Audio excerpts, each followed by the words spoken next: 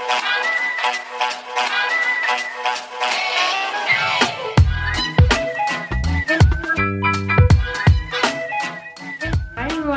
welcome to the Botany Squared channel. My name is Mary, and today we're going to do a fun little project in the kitchen with the yogurt and pineapples, making it into a face mask, which is really good for oily skin, controlling oil in a really natural way, and feels really good and refreshing on the skin. So let's get started.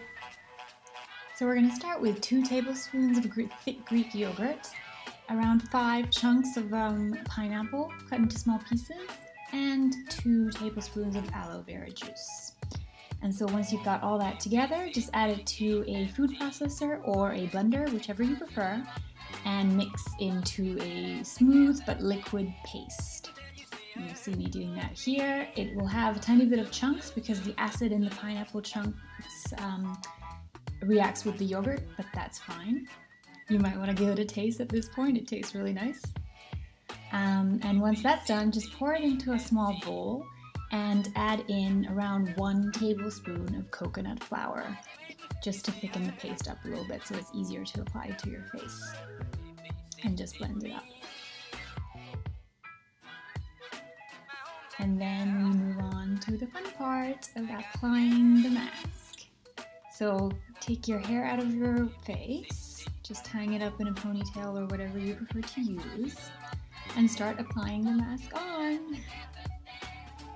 It'll go on nice and thick, a little bit grainy because of the coconut flour, but that's fine.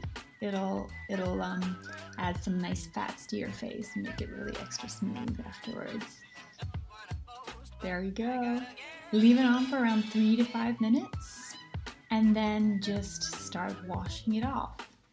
You'll see it comes off really easily because it's very liquid. Just do a couple of rounds of washing your face. And again, just to say about the duration of leaving the mask on, 3 to 5 minutes should be totally fine. If you leave it more than that, it might start to itch a little bit, so don't leave it on for much longer.